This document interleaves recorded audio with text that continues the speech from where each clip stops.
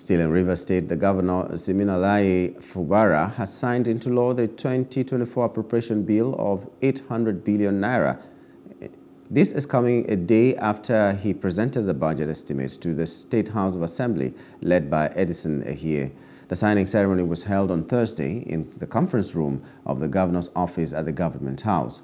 Fubara, during his presentation to the Assembly, said the 800 billion naira budget was aimed at promoting economic development through inclusive growth and addressing socio-economic inequality in the state.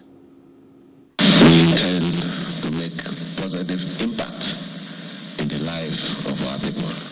And you will agree with me that if and when these two gigantic projects are achieved, what are we talking about development? It is already at your doorstep.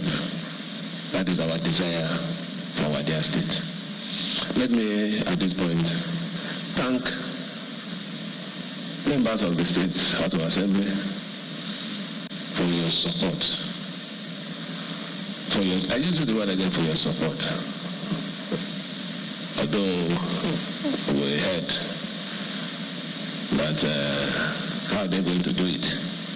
But God, who knows the end from the beginning, has also provided a way for us to overcome that challenge. So I want to thank you for your support.